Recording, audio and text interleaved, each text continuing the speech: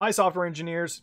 Even though we're done with the 5 phases of development, we need to go back and talk about a pretty important topic that is pervasive throughout the entire software lifecycle. A lot of non-functional requirements are things you have to think about with every step of the process. You have to think about them in terms of how do you define a requirement for it, how do you design for it, how do you implement it, how do you test it, how do you keep that non-functional requirement where it needs to be moving forward. Some of these don't require as much post-release activity, so something like potentially accessibility. If you make your software usable for screen readers, you have to kind of make sure that if you add any new features, they fit that. But there's not a ton more you necessarily have to do. Maybe performance, you might need to do some stuff to make sure that, on newer hardware, it works the right way. But a big one is security. Security is an ongoing part of how you are going to make sure your software is viable into the future.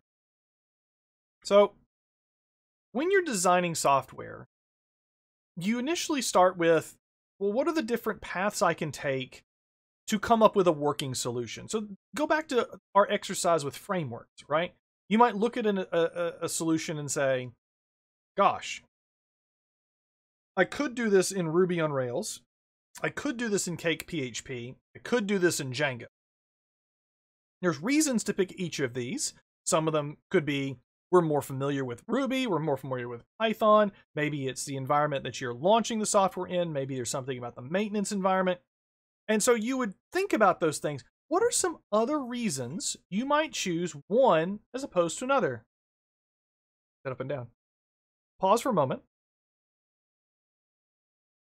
Why would you choose one design as opposed to another? What do you think?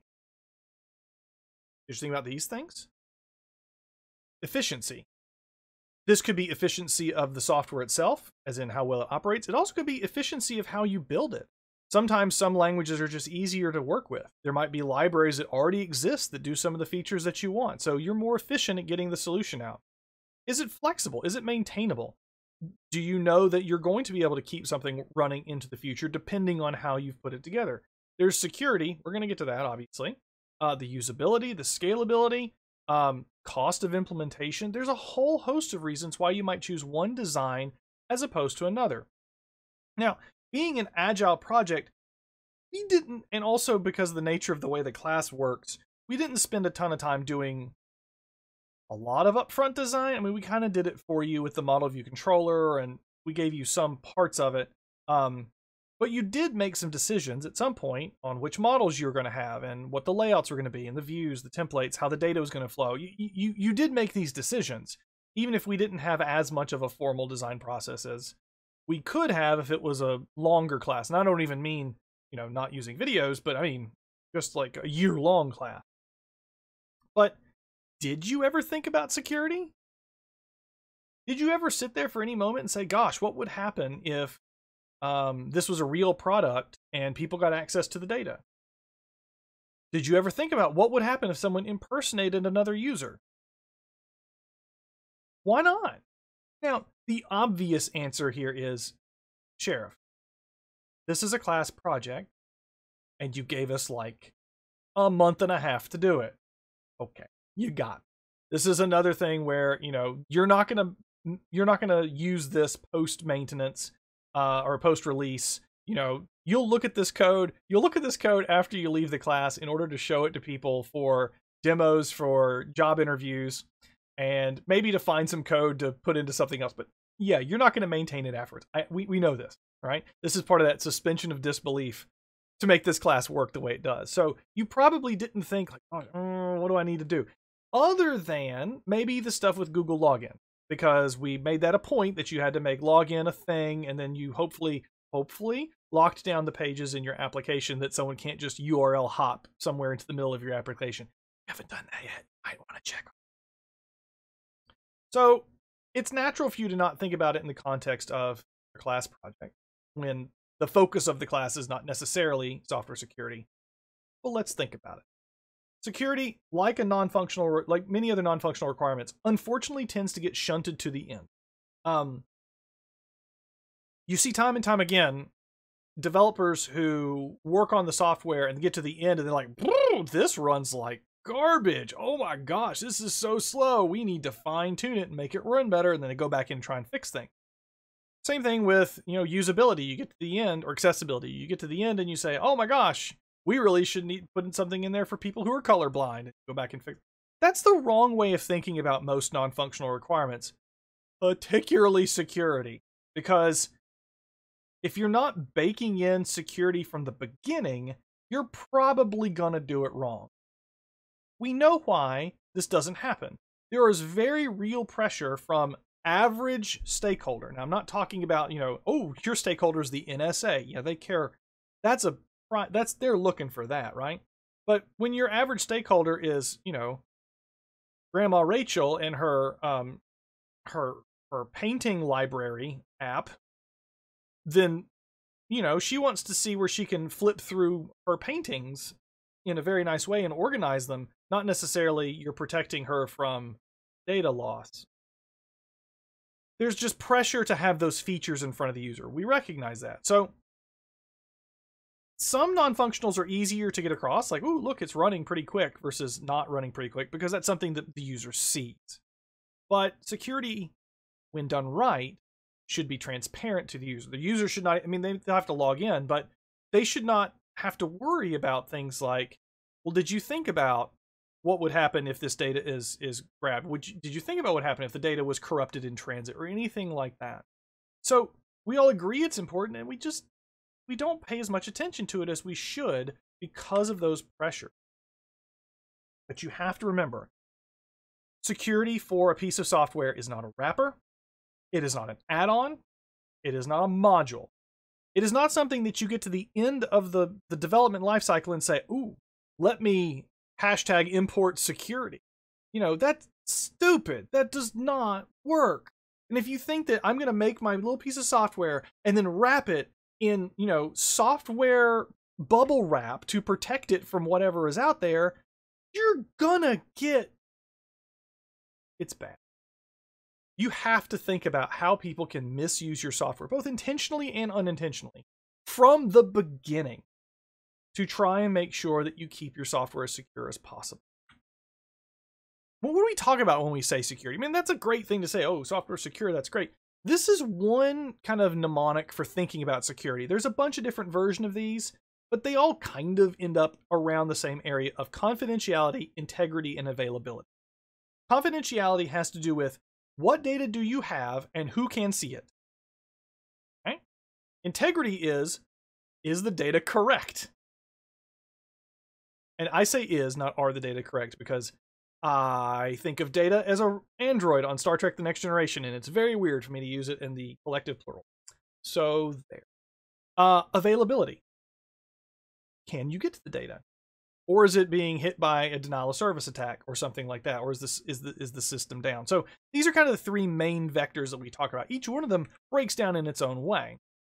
For confidentiality, the main thing we want to think about is authentication versus authorization. Okay? Authentication versus authorization. The difference here is authentication is, do we know who the user is, and do we know who the server is? So authentication it's password stuff. It is the user has some unique token, unique feature, unique something that identifies them as them. And the application, if necessary, has something that identifies it as itself. The simplest version of this is username password. It is a two token combination that you have to have both of them as opposed to just one password, a single password, not the app one password, but you can see why a single word would be bad. You need to have two pieces in concert in order to log in.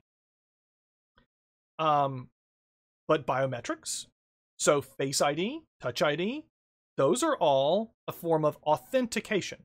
Those are all, hey, I know who this person is because they gave me something like their thumb or their face that theoretically can't be duplicated. When you log into NetBadge, do you type in your username and password, or do you click the button that says use a certificate? The certificate is effectively a cryptographic key that is stored on your machine. that you use in place of a username and password as a skeleton key of sorts. 1Password or LastPass or any of these password saving utilities is a way of, I'm going to bundle all of my authentication credentials into one library, and then I'm going to remember just one authentication password that lets me into that key ring, so to speak, which is what it's actually called on a Mac, so that you can then get access to everything else. That is the most common way of thinking about authentication. Certificates are another, which, by the way, servers have certificates as well. When you go to HTTPS for a new website, that server is actually doing a certificate exchange with your browser to prove that it is who it says it is, based upon being identified by some third-party certificate issuing organization, VeriSign or Internet2 or something. Now, once you're in an application, now, what does that individual have the rights to see? That's authorization.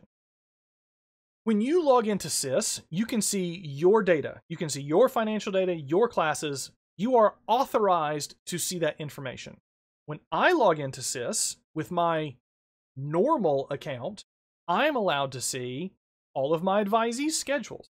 I can see their holds. I can see their home addresses. I can see some basic information. I can see their academic history, because that's what I am authorized to see as a faculty member and as their designated advisor. But using that account, I do not have the authorization to see Professor McBurney's advisees.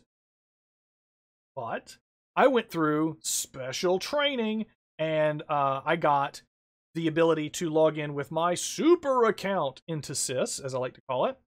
And when I log in through that, super account, I have the ability to look up any student at the university and see their transcript. Why? Well, I did that because I do advising for, some of the new CS courses, and sometimes I need to be able to look up other students and see what they've taken. And so I made a case, and my manager signed off on it, and it went up the chain, and other people signed off on it, and I was issued credentials to log in through another way into SIS in order to have this access. So I'm still authenticating as me, Mark Sheriff, but now under those credentials, I am authorized to do other things. So what you're doing with Google Login is actually a weird kind of backwards way of doing authentication. It does authentication by authorization. OAuth, that's what the auth stands for. Basically says, yes, I verify that this person is this person because I noticed they have the ability to read their own data. Sure, why not? But that's what that means. Now, encryption is also a part of confidentiality, but encryption is really overemphasized. I mean, encryption is certainly important. Like, for instance, you never store a plain text password in a database. You never do that. You always want to store a hash of a password in a database, and then when the password is submitted to your application, you hash the password that comes in and compare the two hashes. That's a much safer way of doing things. But what we care about with encryption is mostly the idea of data in transit versus data at rest. Data at rest means the data is in your database. And so if you have nothing sensitive in the database, like if the passwords are hashed, how are you protecting that database? Is the file itself, the files on the disk, are they encrypted? Are, in something like File Vault or, something that is at the operating system level? How are you protecting that? If someone got access to the machine, could they snip those files up and go do nefarious things with them? Data in transit, however, is the idea of when I am, you log into my application in your browser window, am I doing things like HTTPS to make sure that when the data is being transmitted between the server and your machine, then it is being encrypted so that no one can grab it in the middle. So confidentiality is all about making sure people and machines are who they say they are, and ensuring that only the right data is being accessed. That's the authorization point. This can be done through user permissions, through encryption, through a whole bunch of different things. So, okay, what are the possibilities here? What could happen with some of your apps? Remember when we did risk assessment? You can do it here too. So let's just run through these really quick. Let's identify a potential risk. A potential risk of the Study Buddy app is someone could log in as someone else. Okay? That is a potential risk. What's the likelihood of that happening? Well, okay, it's a student project, so none. But let's just back out and say, okay, it's an okay possibility because someone's really trying to get at someone. Do we care about this risk? Should we prioritize this risk? Well, what's the possibility of someone logged into someone else for a study buddy app? I mean, we could get super scary here and talk about, instances where people are, joining groups where maybe it's like an ex or someone like that, and it could get awkward. I mean, you could get into some, like, this could be bad. So let's not. Let's make sure this is a higher priority. So how do we plan for this? What are some contingencies? Well, what if you added two-factor authentication to your app as another layer of ensuring that a person is a person when they log into the system? Okay, this is a plan. This is mitigating our overall risk exposure by saying, you really need to use two-factor authentication to make this work. And then we monitor by seeing, do we see someone logging in from a different location? And if they log in from a different location, maybe we flag that. This is how you can come up with a risk assessment plan for key risks for your application. So you would sit down and you would think about these scenarios and try and figure out, well, how would we address them along the way? Integrity. We want to make sure the data is always the right data. If, using our same kind of example, if someone's able to go in and say, no, the study buddy group doesn't meet at 5 p.m. here, it meets at 9 p.m. somewhere else. How do we make sure the data is correct? We don't want the data modified or corrupted. This usually involves protecting the data at the operating system level, protecting it in transit, that data in transit, making sure it's encrypted in transit, make sure it's not changed. But also, if you have multiple people logging into a system at the same time, it's ensuring that when multiple people are making changes to the same data element, that it's always the latest right version. So if you're using a system that has multiple databases, ensuring that they're staying synced in some way.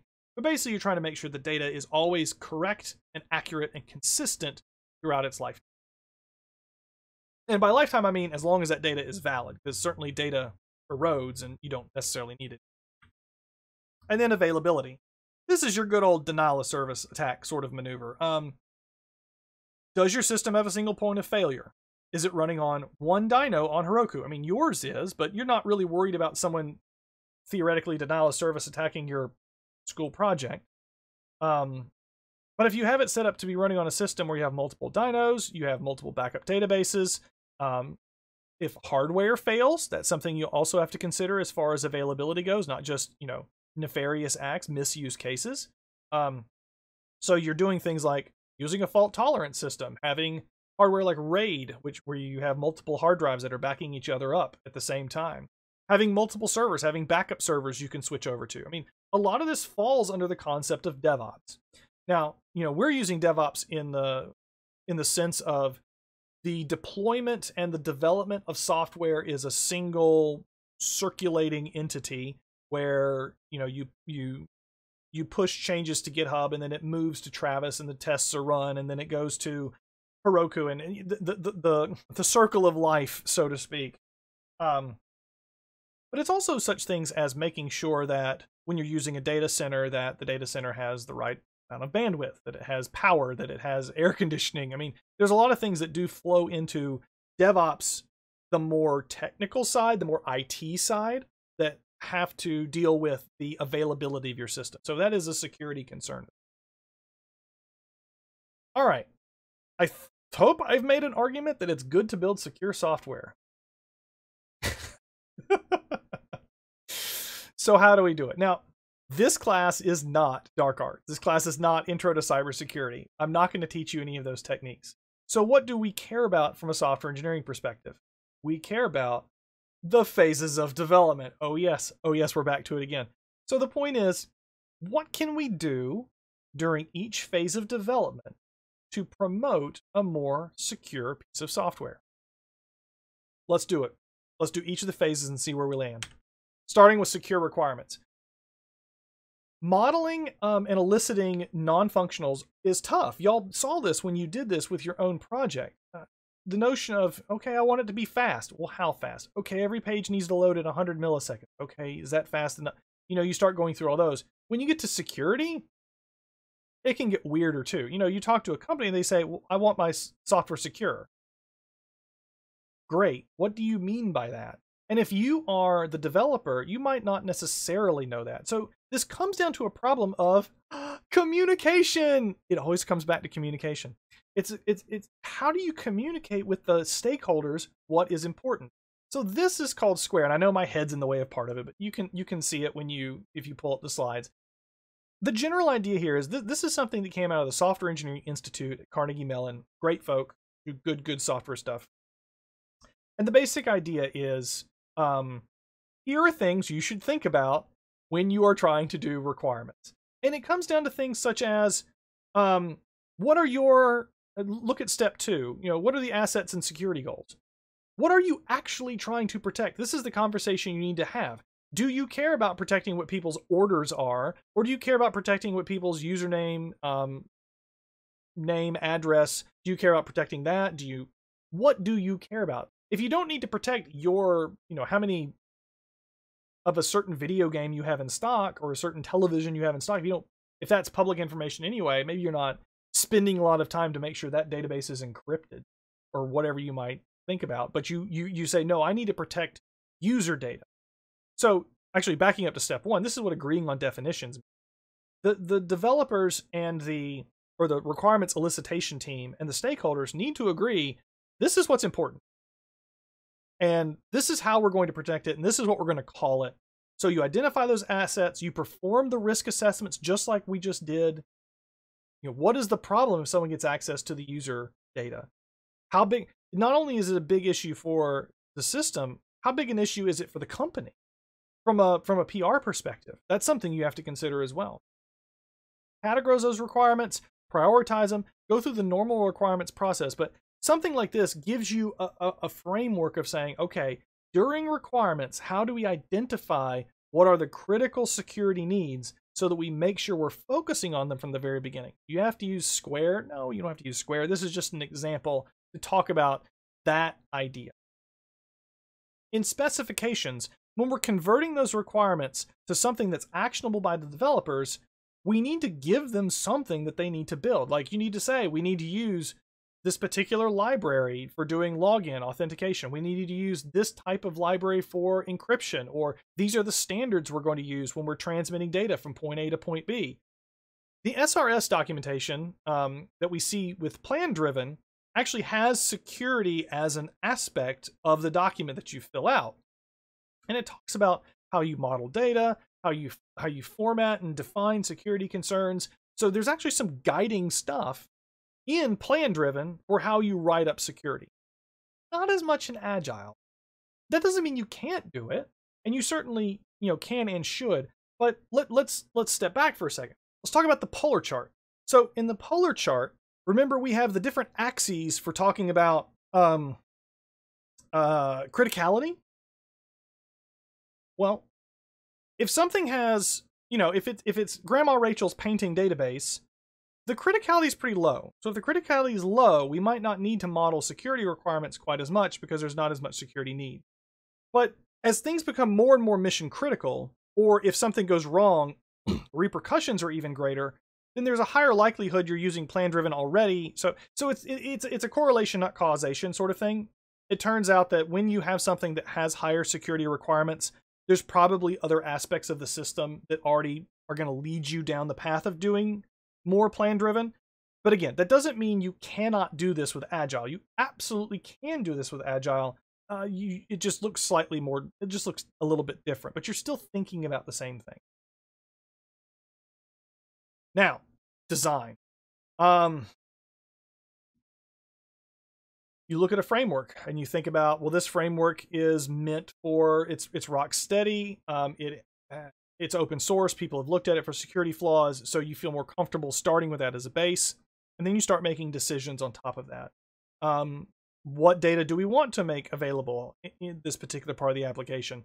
You build an application so that there is one database user for the application, and it's not using the super user account. It's using a limited user account. So when I log in to this application as a student, then I can only read student readable tables. But when I log into an application as a faculty member, then I can read student tables and faculty tables. Those are kind of design level choices that help emphasize security. And this is beyond the scope of this course. But this is more around the idea of when you design an aspect of the system, you want to design for what is needed at that time, like in that feature, and not send everything. You don't want to like, oh, I'm just gonna do a select all from the entire table of the database in order to have, no matter what I need in this form, I'll always have access to it. That's just poor design. Not only is that going to be a problem for performance because you're sending more stuff, then if there's some sort of security leak that you're missing, then all that data is being passed. And so basically you want to limit the data that you access at any given point in the application to just what's needed. And that alone can cover a lot of problems. There's also things such as, SQL injection attacks, making sure that you are building software with where you're not just combining SQL commands, but you're using an MVC framework, so you don't necessarily see this. So this is something you just have to kind of think about. We're actually going to do some of this as part of the guided practice, but we'll come to that. Implementation. Again, go see Dark Arts. But also during the implementation process, things like code reviews. That's a good thing. Having other people look at your code to say, hey, is this working? Is this good? Is this bad? Is this going to do what I want it to do? Did I mess up? Having other people look at it. That's part of implementation. Have others weigh in. Is there a design pattern? Is there a known security design pattern for something you are trying to build? If there is, maybe you should go look at it. Security experts are people that you could bring in during the implementation process as a part of your code inspection, code review process. And, they could come in and look at the code base. They could look at your development practice. They could look at your requirements, your design documents. They could look at how the system's being deployed. This is a thing. You hire a specialty company to come in and kind of audit your security processes. And yeah, this is a great way for your team to feel better about what you're doing, which leads right into the security testing. You're probably writing your own good test cases, hopefully, for your software, but maybe you need some security experts to come in and try and do some like friendly security testing or penetration testing and try and break the software.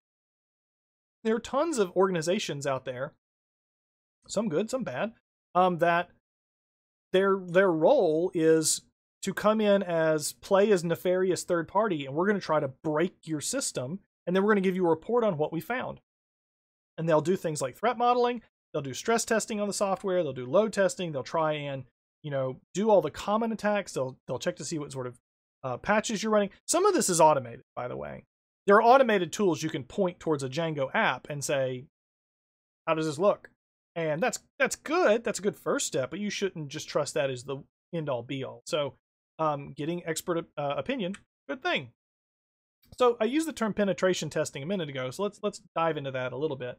When you're testing a system from the outside, like as a user, and you're trying to find and exploit any vulnerability. So this could be something like looking at coming around from, you have an extra port open in the network, or there's a OS patch that you're missing, or there's something that is part of the application perhaps, but also could be part of just the environment the application is running in. Can you get into the application in a certain way? For web applications, cross-site scripting attacks, SQL injection attacks, you start running these things to try and figure out if you can get in. Now, a problem with penetration testing is that you kind of have to have a working beta version of the system for a lot of it. It depends on the software, always does. But, at the end, if you're trying this type of penetration testing and you come back with a negative result, like, nope, couldn't get in. Well, it also could mean you didn't test hard enough. So security is something you have to be constantly vigilant about. You have to constantly see what new threats are coming up, what new exploits are coming up, and always are paying attention to how things change, which is maintenance. Secure software doesn't stay secure forever. Software degrades. Bugs are found in your underlying packages. Things are deprecated. New attacks are found. New ways of attacking are found. Old defects that you didn't even know were there are found. You have to audit your systems constantly to make sure they're up to date. So what do we mean by auditing? Well, here's an example. So Berkeley has this application security testing process. So the goal is assess if an application meets security standards. So here's the Berkeley application security testing program. And what this basically is hey, if you're using if you're looking at data here at Berkeley, then you need to follow some certain rules. So let's go to the details of, and so here are the phases, some pre-engagement interactions, take some time. They do threat modeling. They do the actual testing over 2 to 3 weeks, generate a report. And so here are the things they do. They try for injection. They do try for cross-site scripting. All of the things that you hope. They give you back a risk rating for everything that's happened, and then they grade the application. Now they're grading this based upon what type of data is being accessed. So, okay, this is the new version. Great. So these are the different protection levels of data. And so this goes back to what you do during the requirements phase, figuring out, well, how important is some stuff? How do I need to manage it? So the highest level of protection, P4 here, includes things like, social security number, driver's license, financial account, credit card numbers, HIPAA information. Yeah, like the serious stuff, right? So we scroll down. What's protection level 3? Moderate. Okay, PII. So this would be like name and stuff. Some degree. Well, it does not include public directory information. Security camera recordings, building entry records, animal research projects. Okay, let's move down another. Protection 2, low. Information intended for release only, need no basis, including personal information. So data protected by grants, routine email and business recordings, exams, questions and answers. Oh, look, it's under a category. All the way down to minimal protection, public-facing informational websites, public event calendars, hours of operation, parking regulations, things that you would certainly hope would be available. So they go through here and say, well, where is all this data available? How is it available? How can people get access to it? It's all part of the process, right? So for any given application, so imagine that at UVA, Collab is something that would have to go through such a process. So every year, Collab has to go to this testing program, and they look at the program, they look at Collab, and they say, okay, what data does Collab manage? Well, it has usernames, what has computing IDs, has names, but it doesn't have your financial information, and it doesn't have medical information. It doesn't have social security numbers. It doesn't even have your SysID number, which is really hard to sometimes. But so you could look at this and say, okay, maybe some of the data is that P3 level or P2 level. UVA has different categorizations. This is just a nice page for showing it. And so you look at this and then you say, okay, well, what are some potential problems? What happens if someone logs into Collab with some other student's information? How do you protect that? How do you prevent that? Do the actual testing. And so you do this audit every year. And so you do this audit every year to try and make sure that everything is meeting the standards it needs to meet, and things are all hunky-dory, fun and good. So yeah, it's a specific process for assessing your system. It's kind of like a software inspection process, but you're training the users, the app owner needs to be trained on how this process works. Then they understand the potential threats. Have another team do the testing, and then you report on it, and you go and you fix all the problems. Constant vigilance is necessary to make sure your software stays safe. So any organization that handles sensitive data has a process to assess the security annually, starts with the stakeholders, done testing independently, based on document approaches, and addresses security throughout the life cycle. So security has to be something that you think about through requirements, design, implementation, testing, and through maintenance to make sure that at the end of the day, you do have something that is robust against potential misuse attack.